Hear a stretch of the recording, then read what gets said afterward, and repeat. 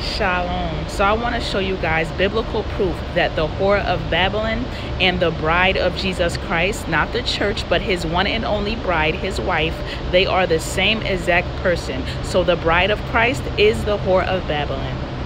So Revelation 17 through 19 spoke about the judgments of this great whore. I was being judged by Jesus Christ, by my God. He judged me because I was going to escape the judgment that was coming to the nations. I was coming to judge the world, so he had to first judge me. It says, how much she has glorified herself and lived deliciously, so much torment and sorrow give her. For she saith in her heart, I sit a queen and am no widow. Who are widows? Widows are people who lose their spouse after their spouse has died. Jesus was my spouse. He died and was resurrected and went to heaven. So it's speaking about a widow here. It says, for strong is the Lord God who judges her.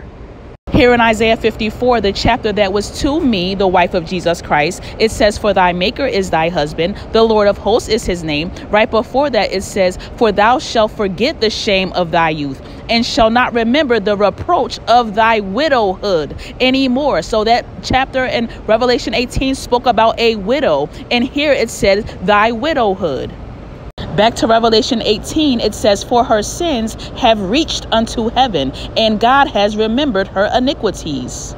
And here in Jeremiah 30, when it spoke about Zion, who is the wife of Jesus Christ, it says, why criest thou for thine affliction? Thy sorrow is incurable for the multitude of thine iniquity. Because thy sins were increased, I have done these things unto thee. So it says here that because of my sins, I was judged. And it says the same thing in Revelation 18 about the harlot. It says, and all the kings of the earth who have committed fornication and lived deliciously with her shall bewail her and lament for her when they shall see the smoke of her burning.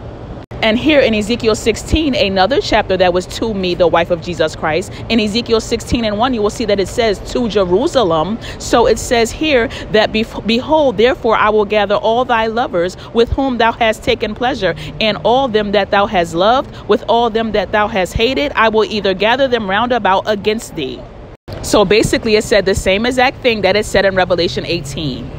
And it says this woman from Revelation 17, 18, and 19 was sitting upon a beast, and this beast had 10 horns. And verse 18 says, the woman which thou saw is the great city which reigns over the kings of the earth. So it says this woman is a ruler.